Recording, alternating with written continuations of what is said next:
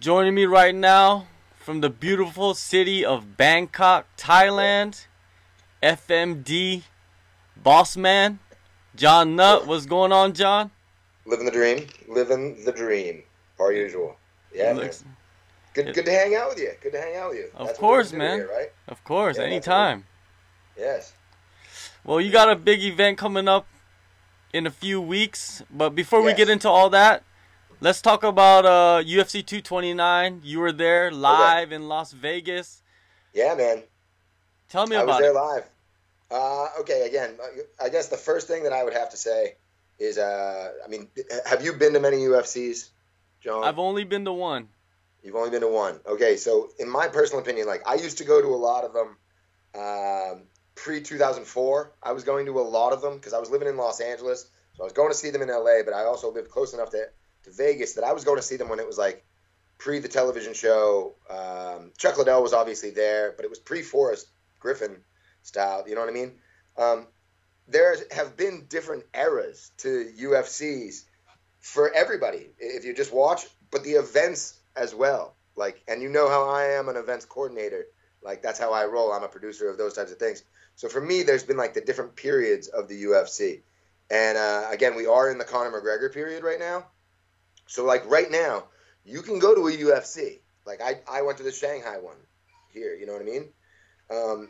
But there's a difference between UFCs and Conor McGregor UFCs right now. There's a huge difference between regular UFCs, and that's in terms of the numbers of, sure, pay-per-views and stuff like that, but just staying away from it, staying on. What I enjoy about it is like the events. It's like going to a football game, a cricket match, an F1, WWE, a concert, whatever.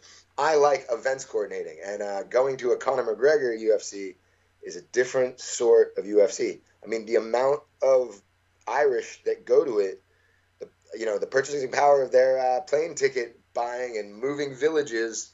I mean, the whole of Galway is there to support that man. So that's first and foremost what I would say about 229. 229 was great, man. I mean, I got to. I feel very fortunate that I got to be where I was. I was covering it, doing an Eat, Pray, Fight episode for Fox Sports Asia. So, I had clearance, the Jason Bourne clearance, where I could go anywhere and do anything. And that was awesome. So we really got it done. Terrific show. I mean, and I had the whole experience. I got to witness Derek Lewis with that huge knockout at the end. And then I got to actually be with Derek Lewis at Hakkasan, like, later that night. So, like, I was living the dream. It was fantastic. I got to be there for the melee, which technically so many martial artists frown upon. And they hate it for, it's just a black eye on our sport. It's tarnishing. It was an amazing time. I loved it. When the riot police came in at the end and they were banging shields and stuff, I was right there and felt fortunate to be there. So, yeah, it was awesome, bro. Yeah, going back to that, the martial artists were disappointed in that moment. I think they failed to realize that the UFC is not in the business of it's not really in the business of promoting martial arts. It's in the business of promoting fights. Yeah. And I think people don't realize that. Yeah, of course. And if you go back to the original days, I mean, the Art Davie days when he started it, it was to find out who had the baddest discipline and then who was, in effect, the baddest man. Back then, they didn't do weight classes. They evolved because they had to get sponsorship deals. They evolved because they had to get TV deals. And it has become the sport that we know it today. And yes, technically it is a sport. And different promotions handle that differently. You know what I mean? Because that's events coordinating and that's marketing. You know what I mean? So not all of them are going to be the same. Not all of them are going to have the same business model. Not all of them are going to have the same quality show, technical show, care about, I mean, whatever, from the fighters to the horse and pony show, all of it, It's grand. I love it. You're right, man. The whole of it. Well, the melee happened. It's basically what they're saying is country versus country, but really it's not. No. Afterwards, you're out in Vegas. It was awesome. Yeah, afterwards, you're out in Vegas. People are partying. Did you see any interesting altercations happen? Well, again, just post the show. When you walked out, there were skirmishes everywhere. Like, people were all like, head on a swivel. Got to have your head on a swivel because Like there's like a little melee over here, like 5 against 2. There's a little melee over here, and they were popping off every little way. And it was, I mean, again, this was something where like I sat back, folded armed, like this is amazing. I can't believe I'm in Las Vegas. I was just on the other side of the planet. Wow, but it was, it was a great time. And yeah, that doesn't make it seem, makes it seem like it's Beirut, but it wasn't. It was good. Whatever. It was fun. I was very entertained. And yeah, I didn't see anything like really, really bad crack off. When you're in Vegas and things crack off, that's just because you're in Vegas. I mean, people there are there because they're on holiday. I mean, literally, what is it? Like 99% of the city is there to work for the casinos. And, 99% of the people that visit there are there to party. So it's a great town. Have you ever been? No, I never visited Las Vegas. I mean, well, you got to obviously put it on your bucket list, but I mean, it's to go there for the fights is one thing. To go there for a concert is a different thing. But Vegas as a whole is just like, I mean, the only thing I can compare it to here on this side of the globe is like Pattaya or Macau, I guess. But Macau is not the same. Like Asians don't gamble the same way as orangutan do. They don't. Like in Macau, you got no free drinks when you're gambling at most casinos. When you're sitting down playing blackjack, you got no free drinks. And that's like one of the reasons I go and drink and gamble in Vegas is because you sit and do both. Yin and yang. Connection, synergy.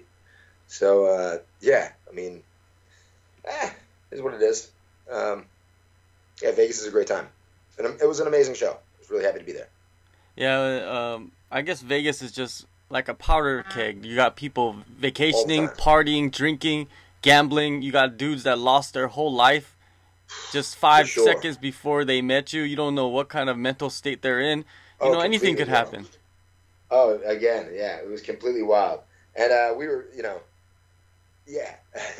You add on to that, again, like, this was the first time where I ever noticed this, but it was the first time where medicinal marijuana and recreational marijuana are, like, now legal. When we were walking down some of these streets and outside the stadium, you, like, walked into a cloud. It was amazing. Like, it was really weird. Like, just everywhere you went, there were people that were just roasted. You could tell, very obviously. So, except for the people that I were with who were like, I've never even smelled it before. This is amazing. What is that, lavender? It's amazing smell. Yeah. So, I mean, there was a lot of people there having a good time. But that's the thing, man. Like, again, like I've been to a lot of other shows, especially in the last year. And, like, they don't have the turnout capacity that, like, when McGregor comes, you see a whole different, like, again, it's orange and green and white, like the whole place. I mean, it's wild. I mean, that guy is, again, he's like the Korean boy band of MMA. Whether you love him or hate him, you follow him. Like people that go online and bash him are the biggest supporters of him, even if they don't think that they are. They're the ones causing the most draw, causing the most noise. And I always find that amusing because that's like marketing and branding 101. And like we should know that just as people being on Facebook and Skype and all the rest of it. Anybody that goes out there and is like, shame on Conor is actually being like, I vote for Conor. Yeah. Give him points. He's the man. So, because that's how that stuff works. That's how that stuff works. But yeah, I thought it was great. I thought the whole melee, I mean, again, like, I didn't throw any punches. I didn't jump in. Did they take it too far? Yes. Whatever. It was entertainment. It's good. Yeah. A lot of idiots out there, too. A lot of idiots. Ignorance is bliss. A lot of people choose it. So, yeah. So, again, that was a good show. And, again, that was like the middle of my month last month. I mean, I in 1 month I did 7 shows. I did 7 events, and I was on that side of the globe and this side of the globe. So there was a lot. And again, different events, different strokes for different folks, different marketing tools for different places. I know Conor McGregor wouldn't be, although he might bring in the numbers over here. I wonder about it. I wonder about his bringing up the numbers. I wonder how his numbers would do in China. Is all I'm saying. Speaking of the UFC, some Yeah, news man. came out earlier this week. Big signing by One Championship. Okay. Eddie I'll talk about Alvarez. it. Eddie Alvarez ditches Yep. the North America, comes over Yeah, yeah, to yeah. our side of the globe, joins One Yep. Championship. Their bubble to our bubble. Their Yeah, bubble to our bubble. Yep. exactly. Given Yep. exposure, I believe it's huge exposure Yep. for One Championship on that side, on the other side of the world, because Yes. now the big media, so Yes. called, is going to start covering One Championship more because of Eddie Alvarez, and that's great Probably. for them. And hopefully, yeah, that is great for them. Yes. Great for them. Dude, I think it's good for everybody in the industry, to tell you the truth. I'm not opposed to it at all. At all. Like, again, like whenever One Championship does a big move when it comes to fighters, I very much enjoy it. I'm a fight fan, and I'm actually more on that side, I think, and the media's side than I am a promoter, even though I have my own promotion. I have my own promotion because I'm trying to get people fights as well. Too many fighters, not enough fights. But that being said, yeah, I mean, again, like, shines a lot of light on One Championship for having them. It'll be, again and again, a lot of, man, it's tough. It's tough to, a lot of people want to discuss them with Eddie coming over. What's the depth? What's the depth of their division, and who is he going to fight? Because again, like, everybody keeps on bringing up Ben Askren. Technically, they were a different weight class. I mean, you can make these super fights, and One Championship is clearly okay to make those super fights. Let's not throw that by them. But those guys are a different weight class. Shinya Aoki, again, he has fought him twice, lost once via heel hook, but then the last time that he fought him was, I mean, like, literally almost 10 years ago. And, yeah, matched him then. I think that they've grown differently as athletes, the two of them. So if you want to look at that, I mean, again, if One Championship's moving into Japan, that's obviously the way to go and make that 3 count. But I see that being just a Eddie Alvarez stomping. I don't know about you. Again, it'll be interesting, man. You know, I like what he says about going after the 3 belts, and that's cool. That's cool. I know guys in Thailand though that are like 15-time champions. You know what I mean? 17-time champions. Do you know what I mean? 20-time. The champion is a champion is a champion.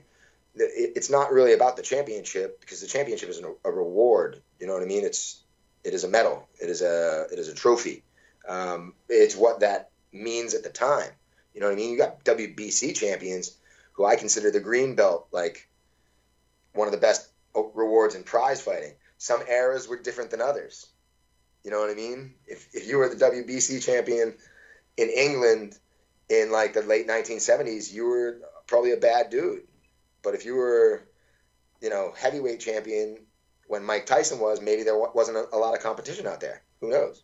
You feel me on that, right? I mean, it's, again, different strokes for different folks and the way that you see things. So if Eddie truly believes that he's going to be challenged out here, I mean, bro, like, again, if it was a great move for Eddie business-wise, it was a great move for Eddie business-wise. Let's call it, you know, how it probably was. Kudos to him. Kudos to him. A lot of people were asking me, like, why would Eddie choose One Championship? Because I'm guaranteeing you, the UFC and Bellator probably offered him 6 figures. You know, I think that's what he was making before he fought out his contract. Possibly. So people ask me, I'm like, hey, you don't know what kind of deal One Championship is giving Eddie. Correct. You don't know the opportunities that One Championship can, you know, provide him, like Correct. sponsorship. He could also, people are not even talking about it, he could also fight in the Super Series. Mm-hmm. Straight striking, Muay Thai gloves, kickboxing. You don't know what he's thinking. If that's the way he wanted to switch up his career right now, that too would be amazing. Like, you're speaking right up my angle with that. If he all of a sudden was like, you know what, I'm going to go do Letway instead, or some other thing, yeah, it'd be like, amazing, let's do that. But I don't think that that's actually the case of what's going to happen. Do you? No, but it's still up in the air. You never know what angle that he's going to go with. Of course he's going to fight MMA. That, well, obviously lucrative-wise, we have to assume that it was good for him. And or, if it wasn't lucrative-wise, that it was very good for him. They gave him a total package of a lot of different fishes to eat, if you will. You know Bells what I and mean? A lot of whistles. things to do. Yeah, exactly. You know, I mean, listen, you know who one of my favorite prize fighters is Buakaw. Obviously, I represent the guy. I've worked for him before. I've worked with him numerous times. A lot of people are like, why doesn't he go to Glory? Why does he have to go to Glory? My man's got his own fish sauce. You know what I mean? Yeah. If they're gonna pay you $300,000, okay, to fight like again really one of the hardest opponents in Glory, and or they were gonna give you $200,000, just $100,000 less, to fight an eighth grader that has one arm. Which one are you gonna take? You're gonna take the 200. I'll be kicking the head off the eighth graders with one arm. You know what I mean? Yeah, for sure. Just line them up. You know. And now again, like all promotions are going to promote their fighters as having depth and having competition. I regularly, by the way, last year when we were promoting the Medi Bagari Javier Trujillo fight, I was like, Javier Trujillo is my Eddie Alvarez. I was comparing them. I even broke it off on Fox Sports Asia once. Like, and by the way, on this card, Javier versus Mark Kerr. Daniel That's Kerr. My bad. Daniel Kerr. You know where my head's been. Yes. Daniel Kerr versus Javier Trujillo is like my Israel Adesanya versus Derek Brunson. For sure, man. Like this card. Very similarly, if you listen to what I just said, and you are a huge fan and a hardcore fan of combat sports, you'll look at my fight to their fight and be like, oh, I see what he did there. I have my Kiwi. They have their Kiwi. But the Kiwis aside, it's the striking. The striking of Daniel Kerr is like the striking of Israel Adesanya, and the grappling and smash of Derek Brunson is that of Javier Trujillo. So, again, remember that I am a matchmaker and I am a huge fight fan, and I do believe in credibility in matchmaking makes it virtually identical is what makes it the best. So, again. Let's jump into it. Let's jump into the fight card that you got coming up. Full Metal Dojo 16. Big Trouble in Little Bangkok. Yeah. Always love the 80s references. If you hate 80s references, then I don't think you should ever be alive. Yeah, exactly. You should just go live in Antarctica or something. Yep. We don't need you around here. You're a regular human being. All right, it's happening November 3rd. In Bangkok, Insanity Nightclub. Yes, it's a Halloween show. Let's jump right into it. You just mentioned Javier Trujillo versus Daniel Kerr. What do you think about this matchup? You just mentioned that it's like the Israel Adesanya versus the Derek Brunson type matchup. It is. Anybody who's in the Bangkok fight community really knows Daniel Kerr because he is a guy that fights anyone, anywhere, anyhow, if you will. He's fought on all the major Muay Thai shows in the kingdom. He was on Thai Fight. I mean, dude, he fought Letway. He is a pretty hard. He fought John Wayne Parr in a cage with 4-ounce gloves. Like, he did that. So, he might have lost to John Wayne Parr, but I'll accept that loss any day. You know what I mean? Oh, I lost to Alistair Overeem? Yeah, I would love to lose to Alistair Overeem. You know what I mean? Like, it's one of those things where he's in the industry and everybody knows him. He's a really good dude. I know him from back in the Dare Fight Sports day. He took his first MMA fight with me. Now, he's had like 2 since then. I don't think that they've both been successful, but it doesn't really matter. The dude is hardcore. Javier, I feel like we were kind of almost grooming Javier. We wanted Javier to make a run at it, whether that was one championship, Bellator, UFC, KSW, any of the majors, you know what I mean? And I think a lot of the boys in Australia should really look at Javier, like Hex and Eternal. Love me to get Cam O'Neill to get Javier on one of his cards. I think there's a lot of matchups that are good for him out there. He lost to Medi Bagari. We basically were going to have, the winner was fighting for a middleweight championship. So I back then, if you had asked me, I would have thought it was going to be Javier. Medi Bagari is tough as nails, as you saw, even got a shot in the crotch that broke a cup. I've never seen that in any organization ever. went and took 2 pieces of the cup out of his crotch. Yeah. From a man that likes procreation, you know, you got to have some kids. You got to stay on. He got hit in the crotch that hard and took the 2 pieces of the cup out, put a new cup in, went back in, and bashed it out. The crazy part of that story is that the cup that he put in was someone else's cup that they used earlier in that night, wasn't it? yeah. It was a teammate. Yeah, of course. Teammates pass him around, though. That ain't, you know, it's not sacred. So, yeah, I mean, and again, yeah, dude, he's a hardcore dude. Mehdi Bagari's a bad dude. So for him to step up, actually, and take on Glenn Sparv, you know, we got guys that have lower records against a guy like Glenn because he's so experienced. But, again, Glenn is on his own path of being a prize fighter and a journeyman as well. He's been in the game a long time. I know that he's had some offers from some larger companies that he hasn't accepted because he's fighting on his own terms and things of that nature. He also is a guy that wants volume of fights, not necessarily. I mean, I'm sure he wants to go to the UFC. You know what I mean? And if we could help him get to the UFC, I'd love to help him get to the UFC. But you know, that dude is gonna fight anywhere, anywhen. You know, you know him as well. Yeah, he's a true fighter. He's the baddest mullet in the game. Yeah. He's the prettiest mullet in the game. A lot of people go Roy Nelson, and I'm like, no, Glenn Sparv. He needs Pantene Pro V sponsorship. Get that man a Head and Shoulders sponsorship right now. Vidal Sassoon, you know what I mean? Yeah. Get him on it. Yes, so, Glenn is he's coming off a tough loss. Actually, two fights ago, because I think he took a fight. He took a fight in China, right? He won that fight. Did he win by submission? Dude, he got beat up in Taiwan. His face got lumped up. I mean, he had the whole orbital swollen and looked like Rockman and stuff. And that was Jeff Machine, his promotion up there in Taiwan. Big shout out to him and all the other people trying to put on shows. And yeah, he got thumped up. The rumor was, again, that he was going to get like that big win and then one more, and he was going to go on the Tuesday Night Challenger show, something like that. You know what I mean? Like, or at least, you know, people are looking at Glenn. Yeah, a lot of people are looking at Glenn. A lot of people are looking at Glenn. I mean, he is the number one Finnish middleweight. He's the number one, like, on Tapology, I think, in Southeast Asia. So I give credit to Tapology. He's the number one. You know, they don't rank those 3 majors.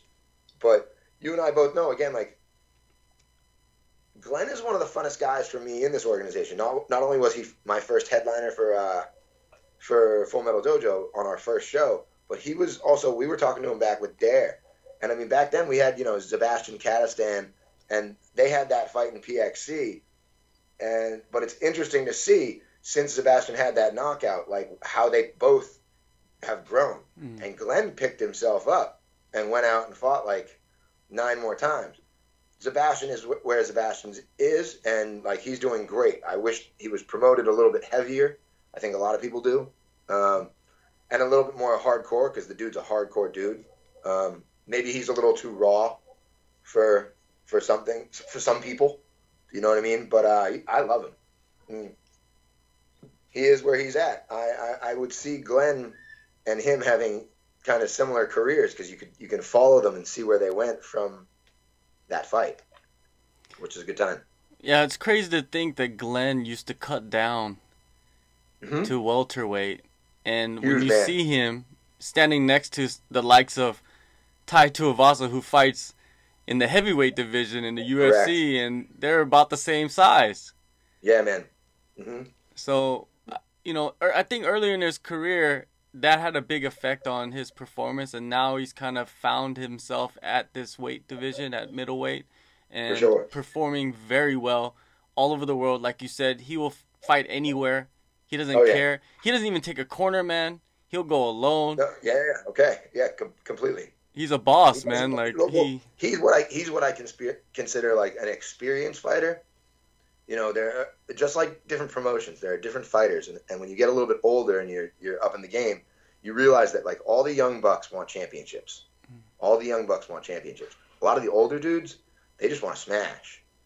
It takes a certain someone in this life that, like, I work in the BJJ communities, and they're always like, why isn't it growing as fast as CrossFit, or why isn't it growing as fast as this? And it's like, dude, 90% of men don't like to roll around with another man. Mm-hmm. Like, that's just the facts. Has nothing to do with whatever. 95% of men do not like getting punched in the face on the regular. You know what I mean? Yeah. Like, Glenn is part of that 1% of the world that really enjoys not only punching people in the face, but he does not mind taking a shot. I'm the same way. As a fighter, like, I always wanted to take a couple licks before really trying to throw down. When I fought Muay Thai, I was all about, like, come on, probably the dumbest thing in the world to do, but whatever. The forehead is a very, very tough part of the body. Definitely. You can receive a lot off the dome. Now, you got Glenn, and then on the other side, Mehdi, Bag Harry. Mehdi, always ready, Bagari. He's a tough wrestler. Both these guys got wrestling in their pocket. He showed that he could take a beating and come back and win in that Javier fight. Javier was whooping that ass in the first round, I believe. Yep. And then he came back and won the fight. And his other submissions from Golden Warrior are legit too. So, I mean, like, he's a well-rounded dude. He's kind of the future. If he gets an L against Glenn, it's not even like a bad L. I think a lot of people think he's going to take the loss. You know what I mean? If he takes a loss, it's not that bad. If he has a win, look for Mehdi Bagari to go to Risen right away, probably. You know what I mean? He's got to think about he's from Iran, which porks him as a fighter. Absolutely. Visa issues are hellish. That's why you don't see a lot of Iranians in the UFC, if there's any. I don't think there is any. But it's because of their passports, bro. Iran has a lot of bad boys. I've obviously very much helped with Ali Akbari's career, and I'm very proud of where he is. He's fighting for ACB's heavyweight championship. ACB, you and I both know, like, okay, there's different promotions that are considered the biggest, and then there's different fight classes that are considered the baddest. The ACB heavyweight title is probably up there almost with the UFC heavyweight title. You know what I mean? Yeah. And for right now, because their division isn't as deep as it has been in certain years and certain people. I also would love it if he randomly went back and fought like Josh Barnett. How awesome would that be? Yeah. Yeah, there's so much talent that people don't know about because of the political situation that they're in. But, that's our job, though. Our job is to completely notify everybody of who is. Everybody's just not about the UFC. You got guys coming up all over the world that could beat a lot of the guys in the UFC. They're just not there yet. So, it is what it is. For sure. And to tell you the truth, again, like, if you're a guy with your finger on the pulse, ear to the grindstone, you hang out with the gyms. Gyms don't lie. Gyms do not lie. So, like, I can go to a place like Tiger all the time and see top UFC guys in there. And then all of a sudden there's some random kid from Dagestan that, like, doesn't fight. This is just his hobby. And he's whooping ass. You know what I mean? So don't get it twisted. Yeah. But again, different eras and different things. You know what I mean? Like, right now, I think Ali Akbari could be in the UFC heavyweight because, again, it's not as stacked and packed as it has been in some different eras of the company. You know what I mean? That being said, I think like Stipe would put fucking Ali Akbari to sleep probably. You know what I mean? Yeah. So, like, don't get it twisted. I'm not lying either. I think certain guys, again, Eddie Alvarez coming over. For me, it's like, give me 1 second. Sorry. For me, I think it's going to be a lot of fun because, like, a lot of people are saying that he's going to hang with certain fighters. I think he's going to take them out. And Asia, like, one thing, I'll give you an example. Have you ever been to the Philippines? You know a lot of Filipinos? I know a lot of Filipinos. I've never been to the Philippines, though. Okay. Do Filipinos like to wager? Yes. They do, right? So if Eddie Alvarez is put in against Edward Foyalong, You and I are going to go to the Philippines for it because they'll put it in Manila, right? They would. Lions and Tigers and Bears, live from Manila. Eddie Alvarez versus Edward Foylong. You and I are going to go there, and I will bring $25,000 and put it all on Eddie Alvarez. Is the Philippines, their gambling is open like that? It ain't open air like Lumpini Stadium. Okay. But they have resorts, hotel, casinos.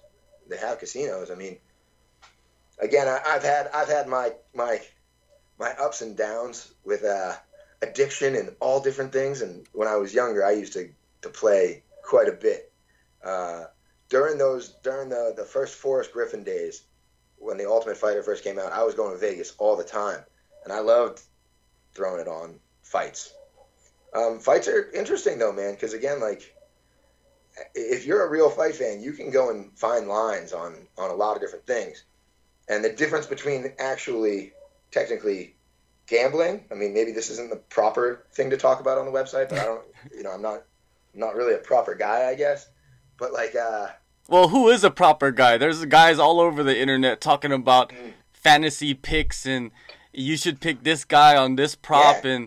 And what qualifies them to do all of that? You know what I mean? Oh, for sure, for sure. And, well, dude, what qualifies them is like there's some people that again like that are like you and I analyze. I analyze a lot. So like to go back to Conor McGregor, bro. A lot of people think I'm probably stupid. I put it on video for Eat Pray Fight. They're not going to put it on because it's Fox. There's going to be an adult version of the Eat Pray Fight that I did. Put it coming out on FMD. And I was with one of my boys, Chad Torben, and he and I are high school roommates, been friends for life. We go to every like Conor McGregor show now since we went to Chad Mendez, and then after Chad Mendez, I've been to every Conor McGregor show. And at Floyd Mayweather, just to put it evenly, at Floyd Mayweather versus Conor McGregor, there were so many Irish that really believed, just like the Filipinos will really believe in Edward Foylong. They really believed that Conor McGregor was going to win. Now, I'm a guy that comes from an analyst point of view, and I was on Fox being like, dude, this is apples and oranges. He's broken the fourth wall. This isn't supposed to happen. We could just as well talk about Conor McGregor fighting Wolverine or Sly Stallone. It doesn't make sense. He's broken the fourth wall. There's no way that he's going to win this boxing match. People all like, put your money where your mouth is. I went to Mandalay Bay with Chad Torben, who put thousands of dollars on Floyd Mayweather. Yeah, sure, the line wasn't good, but you knew he was going to win. So it doesn't matter if $5,000 got you $1,000 back. You knew that we knew that I was just going to collect thousands of dollars. That would be the same thing, probably, in my opinion.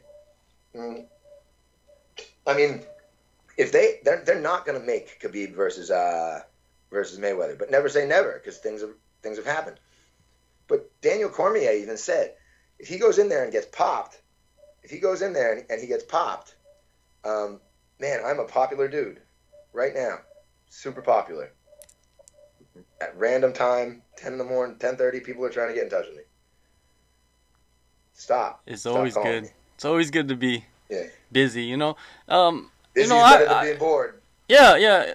I wanted to get into that a little bit. Is a lot of people talk about, Joe Rogan. He does so many things and he's so busy and he's just an incredible man. And then I look at a guy like you. You're everywhere. You're doing all these different shows. You're doing promotions. You're doing events. And I look at that and say, hey, if you sit back and you're noticing someone being too busy, then you must be doing something wrong with your life. You can always work an event. You know what I mean? If people want to get into events coordinating, they might not get paid for it. You might have to volunteer for a while. I volunteered for a very long time, and it rose me through the ranks and got me the networking capabilities that I was able to make money off of shows and turn. Dude, I think I'm like the most successful person in this game.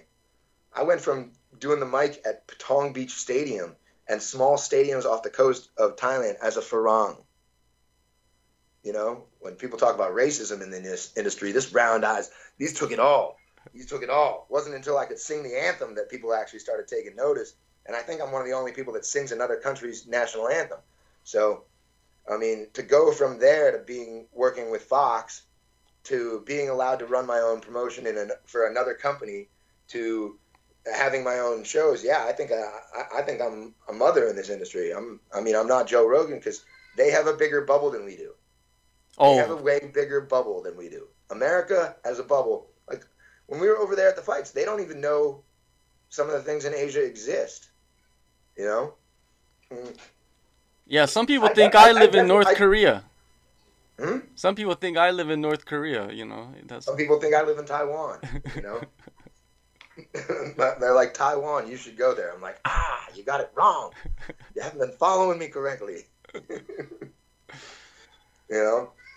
Yeah, dude, again, let's not get it twisted. We actually are the guys that like a niche of a niche sport. I mean, MMA is a niche sport, and then we're in the Asian MMA? What? We're the niche of the niche. And Dragons and being like, I only like dragons. I don't like the dungeons part of it. Going back to the November 3rd show, the co-main event. Javier and Daniel is the co-main event of the show? They will be. They will be. Because that's based solely on that I think it's going to be like one of the fights of the night. Mm-hmm. Yeah. We play our card differently than everybody else in the industry. I play my cards like a DJ. I do peaks and valleys with my cards. If I think it's going to be not the best fight in the world, I'll put it kind of in the middle. I'll do a big fight for fight number 3 each time. We're going to start off with the heavyweights for this show. That dude Stan Ski is going to take on Azriel from Malaysian Invasion. It will be amateur rule set, but believe you me, this is like Zangief versus E Honda. It's going to be a lot of fun right off the bat. On a heads up for you, like a breaking news, if you could cut a clip for me, yeah, because you could cut clips and stuff. Yeah. If you want some breaking news. Loma Lukbonmi. Loma's on my card. And Loma's fighting a girl named Amp, the Pocket Rocket, who was on my second show. And this is 99% happening, but I believe that it's happening. Like both the girls are ready to sign. It's actually just a question of the budget. But I've heard rumor that the Diesel Diva and Peace Through Sports is going to get on board with a little women's Thailand mixed martial arts. With Loma having her fight in Invicta and being on track with George Hickman, as you know, and the Hickman brothers down at Tiger Muay Thai, and Ant coming out of Ekeren and being part of Team Judo from Thailand, this is by far we might make it a women's Thailand title fight to push one of these girls further. Because this is the best fight. This is the best female fight ever to happen in Thailand, by far. If you're just looking at who the fighters are and the matchup, the matchmaking, as you know, is what we focus on. And these two girls, I think George Hickman believes that Loma can go in there and kick like a beast and wrestle like a beast, but this other girl, Amp, is a beast. So we'll see what happens. But it's by far like. Amp was the girl in the jiu-jitsu matches that happened here in Thailand in the mall. She mauled Rika. And Rika's like the face of Thai MMA right now. You know what I mean? She is the beautiful face of Thailand. She's doing everything right. I think she's like going to be starring in Lacan, which are like soap operas and stuff. Amazing. Dang, that is incredible. Incredible. But as you know, she's like a blue belt in Brazilian jiu-jitsu, so we can't like I wouldn't want Rika to go to the UFC tomorrow. Yeah. You know what I mean? Well, we got to be real with it. I would feel like that would be dangerous. You know what I mean? Like, and I'm not about hurting people. Again, like, there's two ways of having it. Like, I know a lot of people right now in this industry that because they're fans of somebody, they want to see them devour another human being. I'm obviously a fan of Tiffany Teo. You know what I mean? Huge fan of Tiffany Teo. She fought on my card. She's great. She's going in there against Nicolini. I got friends that love Nicolini for her looks, because guys are guys, and love her because of her BJJ prowess. You know what I mean? I don't think that that's a great matchup. Just me. You know what I mean? I think Tiffany Teo's in trouble. Tiffany might not like me saying that, but again, like, you know, I hope her whole camp is based around takedown defense and watching for the rear naked choke. You know? Yeah, you're right. You're completely and that's just right. Being realistic. Yeah. If she goes in and gets choked out in the first or second round, you and I can have another conversation about how I'm just a wizard, you know? But I'm not a wizard, bro. I just watch fights all the time, and you can see things. Yeah, you can see what Nicolini has been doing. She's been wrecking everybody that she has faced because of her ground game, and it's just so strong, man. It's I don't know. It's comparable to some other male fighters that are strong in their jiu-jitsu game too, and she's just doing it at the female level.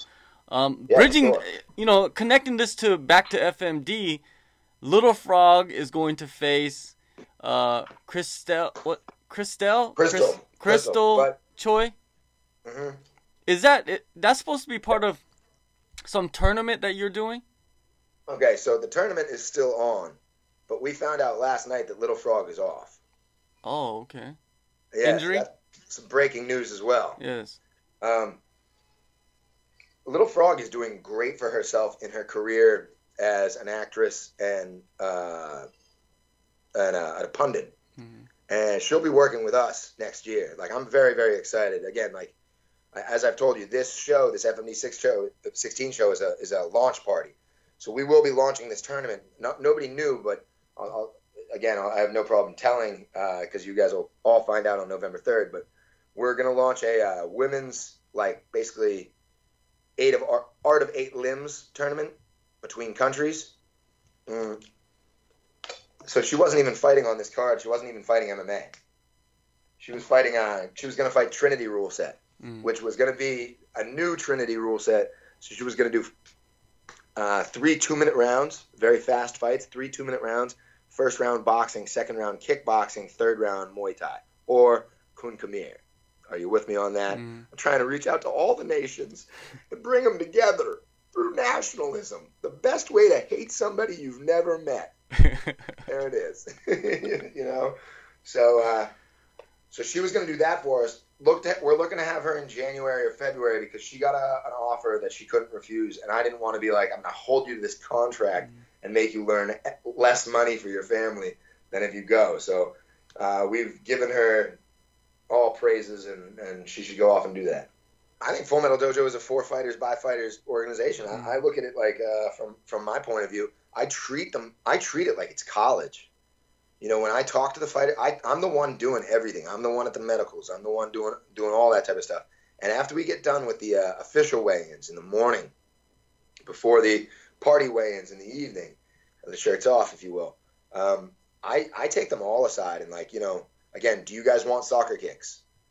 Who wants it? Do you guys, what do you want to fight under? How do you want to fight under? What do you want your rule set?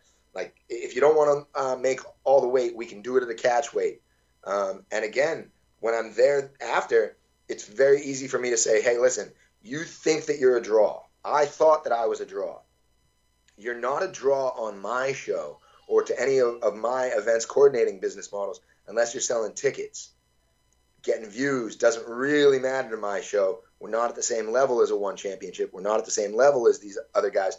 I've always been an underground. This is the first show that I'm doing that's actually live and covered by Fox. So kind of amazing. Well, bro, if my tickets are 1,000 baht, 1,000 baht is like $30, and your pay is 30,000 baht, how many tickets do you have to sell to make you technically do your job?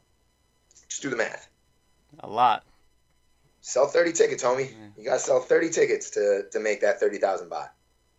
So, and I'm realistic with them. If you're I'm not on Instagram. I'm not on Twitter because I don't want to be, and I don't care about them. People are like, you're doing it wrong every day, John. Yeah, I'm doing it wrong. Okay, come see me at my house in Phuket. You know what I mean? Like, I'm not doing it wrong. I'm doing a lot of things right. Don't say what don't do as I say as I do type of thing too. Like, nobody can follow anybody in this industry. You got to just crush and knock down your own doors and do your own things. But for us, we're still an events coordination show that makes money off of the actual event. That's why I'm like one of the best in the industry. That's why I'm like sticking around. Because my sponsors see returns. Like, we're profitable. We're rocking it. So holler at your boy. It's very good for me. But part of that reason is, again, I have a great partnership with Club Insanity. I make stuff off of FMD. I make stuff off of tickets. I make stuff off of sponsorships. You know what I mean? And I always budget like a mother. I'm not ripping fighters off. Do I want to pay them more? Of course I want to pay them more. I think every promoter wants to pay them more. But to tell you the truth, Full Metal Dojo, again, going back to like university or like college, I'll show you what your worth is. You're a fighter in the world, and you want to know what your true worth is? Come see what it is. You know what I mean? If you come to me and you ask for $2,000, that's 60,000 baht. Can you sell 60 tickets to my event? If you're a fighter out there that can sell 60 tickets in Bangkok, Thailand, or bring a crew of 60 people from the Philippines, or bring a crew of, if you were Conor McGregor, you could bring thousands and thousands, hundreds of thousands. You feel me? Mm. Fighters need to recognize that we are in a day and age where you're not being treated like athletes. You're being treated as entertainers, and that's because you're a solo act. You know? So you got to act like a solo act. Yeah. If you think of it as like a entertainment wise, and you're a solo act, you kind of have to have your own little street team out there. You do. Promoting you, or you're the street team. You got to be out there promoting yourself and for sure. That's why you're so important. That's why your show is so important. I mean, you're talking to fighters every day, and they need to have somebody else do it for them. They also need to not share their own stuff on Facebook, but have somebody else do it for them. You know what I mean? It's one thing if I'm tooting my own horn, but if somebody else is tooting my own horn for me, that goes a lot further. You know, I definitely think it's why like a lot of the guys from New Zealand are doing so well. Kai Kara France, Israel Adesanya, Dan Hooker, Brad Angry Riddell. You know, they've got Ash James behind them and the team at Engage. They've got Tiger Muay Thai behind them and those guys. So it's not them that are like sharing their stuff. It's like, 30 teammates that are sharing their stuff. And that's how people are jumping off in this industry right now. Because it's sad. It's sad, like, again, like, I used to be all about I want to have the best people on my card, but I can't afford the best people. I can afford the best matchups, though. Mm. You know, like, you've been to my shows. You might not know two of the Thai guys that are on there, but you've been to my show, John. How good are the fights? The fights are legit. Definitely, definitely, yeah. Because we do strong matchmaking, and you might not know who they are, but Rhea and I know who they are because we've been on the underground scene watching these dudes fight underneath bridges. You know what I mean? So now they're on our card, and we know what the fight's going to be like. And I know that a majority of the people that come to a Full Metal Dojo show do not even come for the people that are on the card. They come because it's a fucking rager. Mm. You know what I mean? My parties are parties, bro. It's not a show. My show is not for kids. Yeah, it's definitely not for kids. It's an adult show for adults. It's made to feel like an 80s, 90s action movie like you talked about. I pay a lot of attention to the artwork and the art and the atmosphere of the show. And believe you me, man, I'm not going to have bad fights on my show because I'm going to make sure everybody gets a challenge so that they know why they're getting dressed in a fucking parking lot. I could have them in a room with aircon. I choose not to because artistically I want them to feel like Jean-Claude Van Damme in fucking Bloodsport. You know what I mean? Again, it ain't a kid's show. Yeah. This ain't, there are different promotions, different strokes for different folks. My show is for men, and the grown ladies. And grown ladies that are scantily clad, and possibly being ridden around by midgets. You know what I mean? That might actually happen at my show. And I'm going to keep my show. But so next year you'll see me do another show. And again, I'm teamed up with Fox, and we're launching a new show on November 3rd. You'll know all about it. It is the Kumite show that you heard about, a year ago. We've gotten it all stationed out, going to 4 countries next year, starting in Myanmar, and that'll all get launched on November 3rd. That show's not Full Metal Dojo. It will look nothing like Full Metal Dojo. It'll look like the Olympics. It'll look like the ASEAN Games. I'm commissioned to do the Suzuki Cup of Asian MMA. So we're round-robining the countries as the Suzuki Cup does in Southeast Asia for football. So And again, dude, I'm doing an e-gaming thing next year as well. So there will be e-gaming on this Halloween show as well. Peter Davis, one championship superstar, all around dreamy human being. Peter Davis is gonna take on Nick Harris, because you know that those dudes are also professional gamers now, and they use their thumbs to fight. Well, they'll be fighting Tekken or Street Fighter 2 in the cage. You know, that too will not look like Full Metal Dojo. The funniest part about the whole industry for me, because especially of how I love getting into it, is again, at least once a week in Bangkok, somebody will stop me and be like, "You're the UFC guy." That's how you know we live in a bubble. Nothing to do with the UFC. You're the UFC guy. No, you saw me commenting on Fox Sports Asia about the UFC. I don't work for the UFC. I've never worked for the UFC. You know, I just happen to be a fanboy. No, I'm not afraid to admit it. You know, and I like certain dudes in there, and I like certain things. But I stopped. I'm like Chael Sonnen almost. Like I like looking at the behind the scenes and being in the industry and the deals that are going on and all that stuff as well. You know, jack of all trades. For sure, man. Yeah. It is fun times, and you seem like you got a lot on your plate moving forward. Eat, pray, fight. You got Eat, pray, fight. You know, I like those. Those are, you know, very interesting to watch. Very informative of what the fight scene is. You know, what type of fight scenes there are around the world. Not around the world, but around Asia. Southeast Asia. And Southeast Asia in particular. Hopefully you guys could come out here in the beginning of next year, because since the UFC is about to have a show in Korea in February. We are.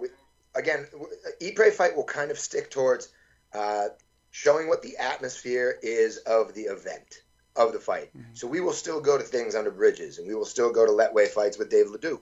I'm doing that. We just got the AOK on that like 3 days ago, so I'll be there in December. You know what I mean? But yeah, when the UFC kind of starts moving out here more, yeah, I'll be going to all of them. I think I'm going to Beijing. I'm going to IMAF. IMAF is the International Mixed Martial Arts Amateur Federation. They're doing their Worlds in Bahrain, so I'm going to Bahrain to do an Eat, Pray, Fight. Not only are we doing Eat, Pray, Fights, there's more highlight zones coming. There's more fight news is coming. There's more live from Bangkok, which will actually resurge itself in early 2019 as a bigger, badder show where, like, you know, I actually am talking with different people as well and doing interviews with Israel Adesanya, people of that nature. You know what I mean? So, yeah, things are good. I'm getting to produce a lot more, which is what I have always wanted. Again, like, you know, different people in this industry describe them as different things, whether that's apples and oranges, apples and Samsungs. I've always said that I'm the Quentin Tarantino of Asian MMA. And I like to compare my things to movies or rock music. And that's how you can tell promotions and marketing. That's how you can tell branding. I love all fights. I love all the organizations. There's just some that are Taylor Swift, and there are some that are Kanye West, and there are some that are Metallica. And I'm Metallica. You know what I mean? Yeah. I'm Guns N' Roses. Yeah. So it's a lot of fun. Definitely, man. Kunlun All-Star Fight, Roar, Singapore. Yeah, I've got my shows that I'm definitely going to stick with and keep them rocking and rolling as well. Love what the boxing scene down in Singapore. The Roar of Singapore show is an amazing event. And that dude, talk about a promoter. I mean, again, whether you like him, hate him, in the industry, that type of thing, it doesn't matter. That dude went from doing his first show in like a Chinese ballroom in Singapore to doing this last one at the Marina Bay Sands in 5 shows. That's a go-getter. You know, kudos to you, Scott. My hat's off. Yeah. But yeah, again, different people are doing their different things, and yeah, I'm a busy dude, but I'm gonna keep doing this. I'm gonna do the Full Metal Dojo show, this one. I'm gonna do IMAF. I'm gonna keep doing like 2 or 3 Prey fights between those. I'm gonna do Dave Ledoux's Letway show. I'm gonna take Christmas off, go to spend time with my family and do Christmas, and that's gonna be sweet. And then when I get back here in January, you guys are gonna see a whole lot more ASEAN fights going on. Myanmar, Cambodia, Malaysia, Thailand, the Philippines. 2019, 2020, and 2021 are like very big for me. So Yeah, man. Incredible. You know, if you want to know anything, of course, you could go to Jon Nutt on Facebook. He's always on there. He's always uploading, you know, what's happening in the scene. So it's always good to talk to you, John, and good luck on your show, man. Well, you don't need without no a luck doubt. because every Full No, it's Metal been a rage. Dojo show is incredible. Yeah, Full Metal Dojo again. Like this will just by the way, you'll love it, dude. So this one is going to be live on. We had the option to go linear or digital. For a lot of people that don't know that, linear means actually on the television screen. Digital means just on their Facebook platform, on their streaming. And I can keep it kind of dirty and rated R if I keep it on their digital, and I have to clean it up if I want to be on their linear. Well, again, it's not the major money-making source of my organization or my business. So we're keeping it raw. I did not pick linear. We are staying on digital. Are you with me? Yeah. And I really do believe in the digital platform. I believe that the dance thing that just happened with Sal Canelo, digital and watching fights on your phone. Man, when we were just in Myanmar, they were like 40% of the country doesn't have running water or power, but 80% of the country has smartphones. So they're all watching. You know what I mean? So yeah, this Full Metal Dojo show is going to kick off a new little era for me. And next year we'll keep them raw and keep them on digital while other shows go to linear. And again, stay very red, white, and blue. What can you do? All right, well, it was good talking to you, John. And Yeah, for sure. And yeah, if you are in Bangkok in early November, go check out the show. Yes. I've been there. It's incredible. It's like no other show. I've been to many, many different types of promotions, many different types of shows, and this one, I'm not gonna, just because you're on the talking to me, but I've told you this, outside of interviews that you have the best show. It's the most entertaining show. If you are a real fight fan, and if you are a real fight fan, you don't really care about the name of the fighters. All you care about is two guys going there and they throw down and give a great performance. And that's what Full Metal Dojo does. They put in guys that are gonna throw down and have fun. For sure. So, and you are right. You could hear them breathing. You're so close to the action. We're the only ones, I think, in the world right now that are allowing soccer kicks, and we're the only ones in the world that are allowing you to get cage side, actual cage side, feel the cage. If you go to a UFC and you have cage side tickets, you're actually 30 meters away. Yeah. You know what I mean? Like, you're not really cage side. Yeah. And so we let them get right close. Yeah, man. And again, appreciate everything that you do as well. And I'll try to come on after the show. We'll rap about stuff then. But yeah, if you can't make the show, make sure you check us out on the Fox Sports Asia and share that link. Interact with that link, because we're gonna really try to make this show interactive for the audience that's watching on the live stream. You will hear me during this show 9 million times be like, ladies and gentlemen, if you could please help me out by sharing the link below and comment if you liked that last fight. Javier Trujillo's up next. That you're going to get a lot of that. Always fun, man. Always a good time.